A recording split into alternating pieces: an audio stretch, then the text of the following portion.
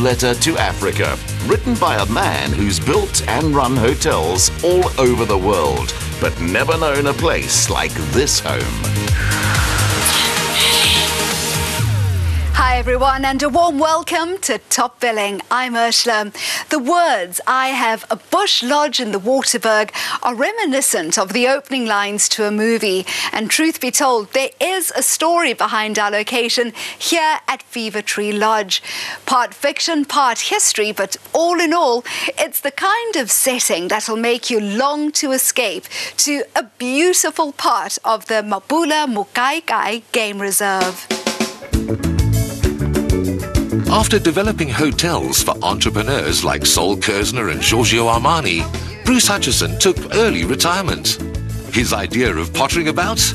Building this. I'd been told that you absolutely adored the motherland, but I had no idea to what extent. Unbelievable. Well, each area in the lodge, each room in the lodge, is inspired by either a person or by a culture, a group of people.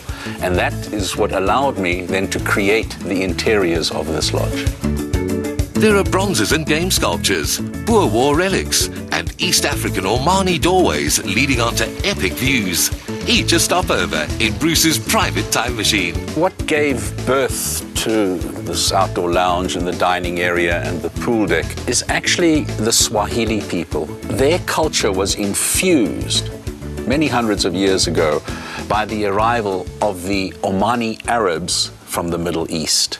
So as you can see around you, there are doors that represent those carved doors you would find in Zanzibar, as well as in Oman. Furniture pieces like this one here, which is a window for a lady's patio. Bookcases made out of door frames, and a lunchtime table made out of an actual Omani door.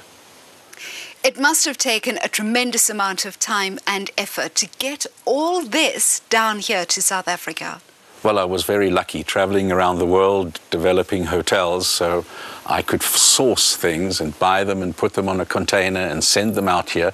And again, you couldn't begin designing this home without owning that door and measuring it and building the house around those two entrance doors.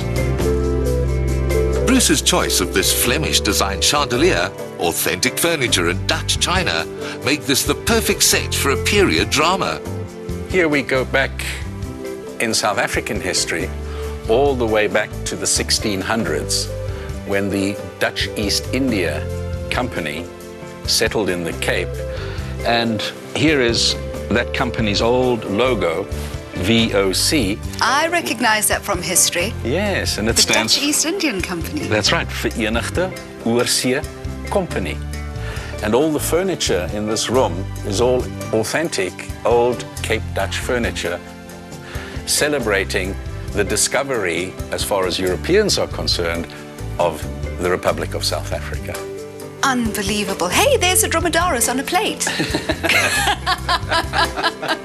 Those are the three ships that landed at the Cape, which Jan van Riebeck brought here. And they gave birth to the Cape Dutch architecture, the Cape Dutch furniture. They gave birth to a lot to the rich heritage of our food, which were then blended with Malaysian food and local African food to give us our own South African culture. Oh, you are Encyclopedia Bruce Annika. Having also been a chef in world-renowned hotels and restaurants, Bruce boasts as many recipes as he does tales of African history. And where better to enjoy them both than right here. This is the kind of kitchen that many cooks I know would be completely envious of. It's amazing. And it's also amazing, Ursula, how this room has ended up being the most popular and most used room. Over a weekend, the people just gather here. And it was inspired, actually, by the French Huguenots who came to the Cape and began our wine industry. And once again, the room was designed around antiques. You needed to own and have catalogued these antiques because this piece here and that antique over there in the island gave the dimensions of the room. So the room was built around furniture rather than the furniture into the room without a plan. The local Klipspringer enjoy the 900 tons of rock he returned to the site after building. And if Rhodes had a bridge thrown across Victoria Falls, then Bruce built his own. And at the end of it, a romantic hideaway. This is actually the master bedroom. And what inspired this room, I'm sure you recognize, it's British colonialism. It has certain antiques from Indonesia that would have been brought here on the spice route past the Cape, an antique fireplace. And its structure is sort of a British gentleman's study come bedroom, come dressing room. I love how masculine it is and so refined. Are the other suites quite similar? No, actually not. Again, I've used the opportunity in all the bedrooms to bring something that I love in Africa forward. For instance, there's the room that is sort of dedicated to Cecil John Rhodes in the Victorian era and the empire builder who wanted to paint Africa red from Cape Town to Cairo for the Queen. The room that gave me the most challenge it's the Maasai. Now, here you had no reference point. You had no history of furniture or decor.